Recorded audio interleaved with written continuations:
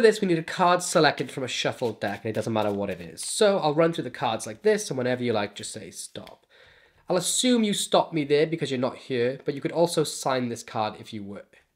I'll lose that card somewhere into the center of the deck, and for the next part, I need to use the playing card box. I'll place the cards into the box just like so, and I want you to focus on the ace of spades right there in the center of the card box. Watch, in slow motion, it's going to do something pretty incredible. That ace is going to begin to slowly and visually vanish from the card box just like that. You can actually see that it's gone. But it doesn't travel too far because if I take the cards out of the box and spread through, you'll notice something very interesting has happened. One card, and one card only, now has something printed on the back. Look, just like that, the ace of spades is now printed on the back of one card in this deck, and that card is your six of spades. Stick around and I'll teach you how to build and create this gimmick. It's Tutorial Tuesday, folks. Welcome back to all the original subscribers and hello to all the new subs out there. Today you're in for a treat. I'm going to teach you how to make my very own slow motion vanishing box gimmick or slow motion vanishing spade on the box gimmick. Either way, what you're going to learn is a super cool, super dope practical effect that allows you to have a selected card lost into the deck, placed in the box. The spade visually vanishes in slow motion from the box and finds their selected card. Now, if you want to win my actual gimmick, the exact gimmick that I'm making right now in today's video, then you know what to do. Hit that subscribe button and make sure you convince 5 of your friends to subscribe to the channel too. Now I know you're saying, it's bold of me to assume you have 5 friends. The same goes for me. Just convince 5 strangers to subscribe to the channel. That's all you need to do. Send me some proof on social media in my inboxes and I will choose a winner at random by next Tutorial Tuesday's video. That is enough of me yabbering on. Let's learn how to make this gimmick. And you'll be quite surprised at how easy it is to do. So this is everything you're going to need to make your gimmick. It looks like there's a lot, but actually it's all basic stuff. And almost all you out there, definitely the magicians, are going to have everything you need at home.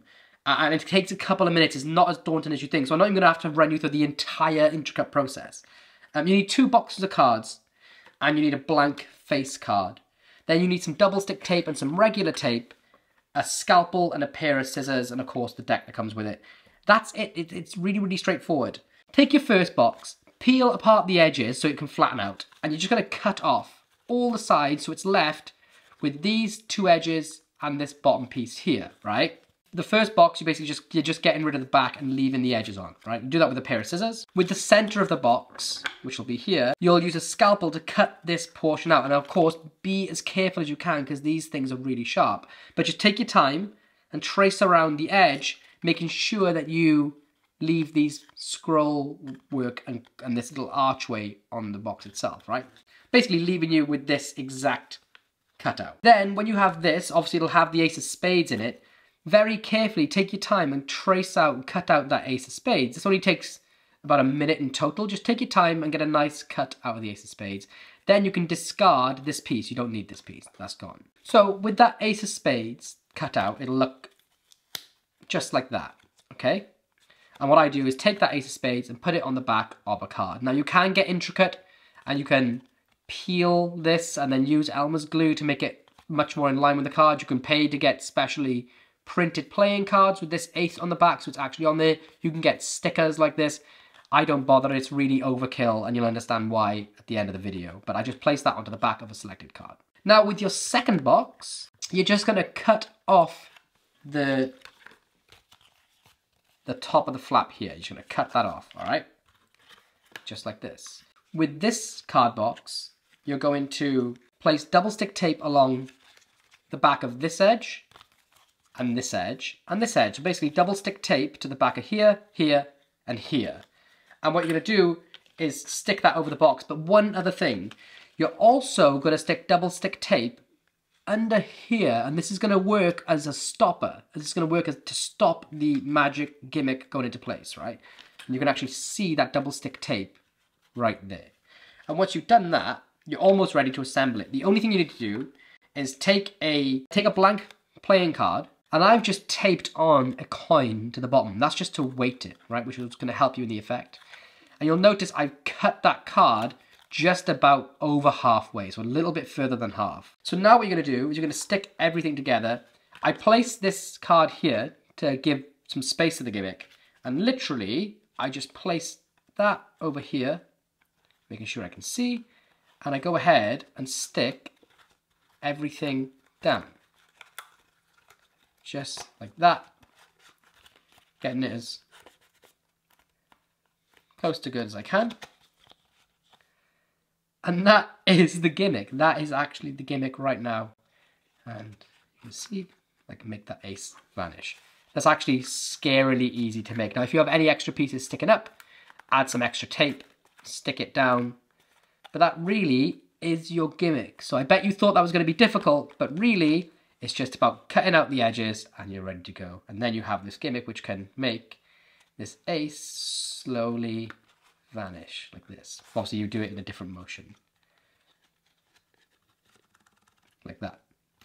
One other thing, if you want to at the end, you can switch this box out and have a box that has no ace there. Now to get rid of the ace, you take some nail varnish remover and some cotton wool and rub it on this, and it'll actually rub away the ink, leaving you with a blank area on your box. And you'll understand how to switch it at the end of the video. But now that we've made the gimmick, you can see just how easy it is to make. Let's go ahead and learn how to perform this routine.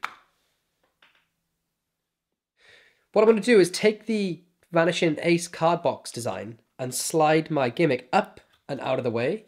But what I'll do is I'll slightly angle it to sort of lock it in place whilst it's in my pocket, all right?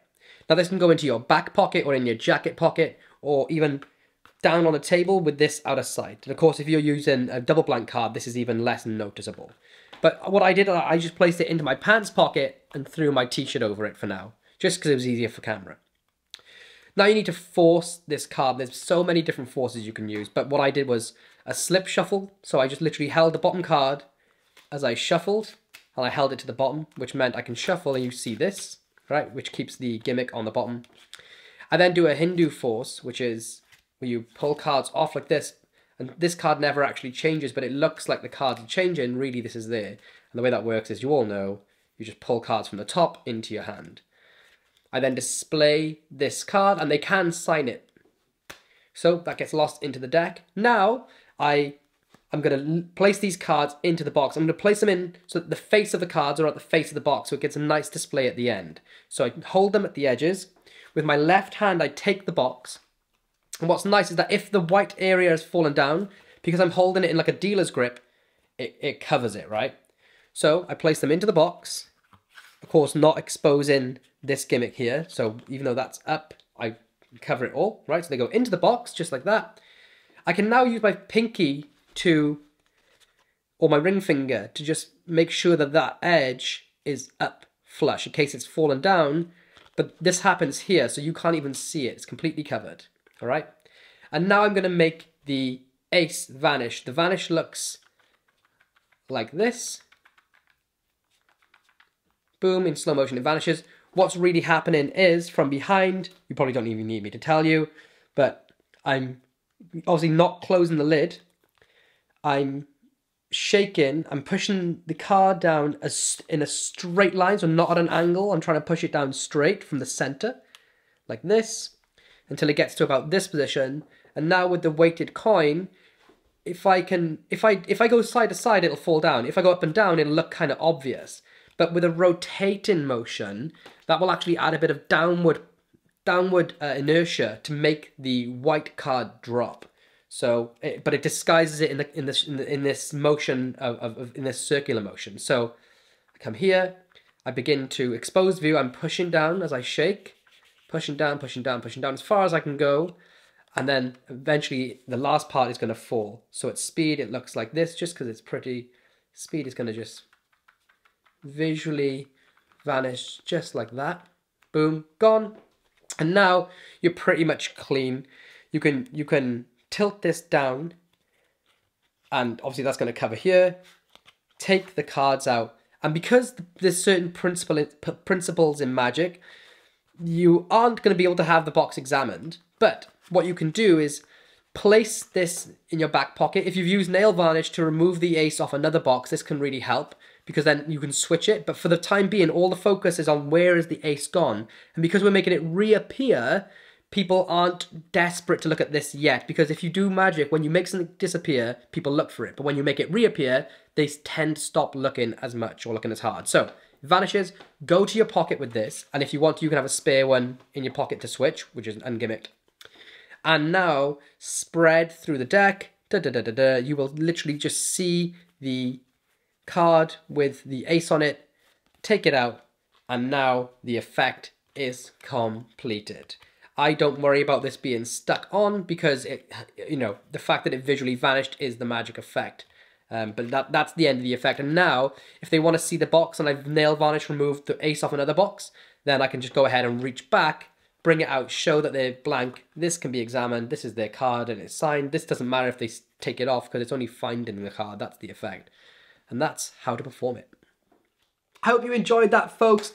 Like I said, you can go the full hog and have the box finish examinable and the card finish examinable and make it as crazy and as overcomplicated as you want, but in reality this is a fun little worker and you use this type of effect in the middle of your routines so that you can segue into something else and keep the magic going before you give them too long to try and like take everything apart. You guys out there that do a lot of performing, you know the types of tricks like this. Some tricks you can do as miracles on their own, some are segue pieces that just go into the middle of the routine. This is one of those, but don't underestimate the power of it by A, having them visually see something happening, and B, having that thing lead somewhere else, which is to find their card, which at the end of the day, spectators are still pretty impressed when a magician just finds their card, let alone doing it in super visual and interesting ways that they haven't seen before.